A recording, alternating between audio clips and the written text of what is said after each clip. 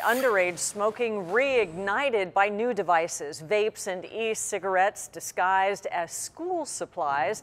10 News reporter Anthony Pera is in San Marcos, where parents are getting a dose of reality on the dangerous problem.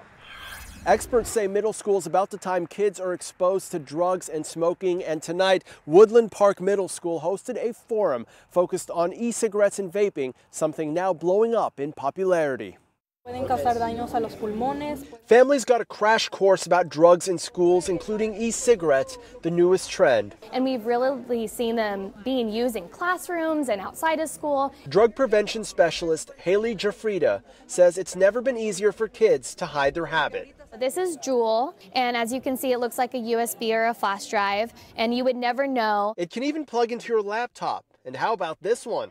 This one is Soren, and it just looks like a little iPhone. It's about the size of a credit card. You smoke it through the side. I just thought, oh my gosh, these are actually disguised. You never know where they could be. 13-year-old Elijah Sanchez came to this forum with his mother. If they don't know about it, if they've never seen it and they're willing to take it because they see no harm in it. Researchers say the vapor has toxic metals like lead, a health risk.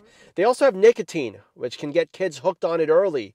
Nicotine products are supposed to be sold to people 21 and over, but Jafrida says these products are being marketed to kids. Yes, I do think that they thought of kids in classrooms and doing their normal day-to-day activities when they think, how can we get the newest generation of addicts started for these products? That's why parents need to learn the new face of nicotine, because it's staring their kids in the faces. Even if you don't think your child is smoking one of these e-cigarettes, have a conversation. Reporting in San Marcos, Anthony Pera, 10 News.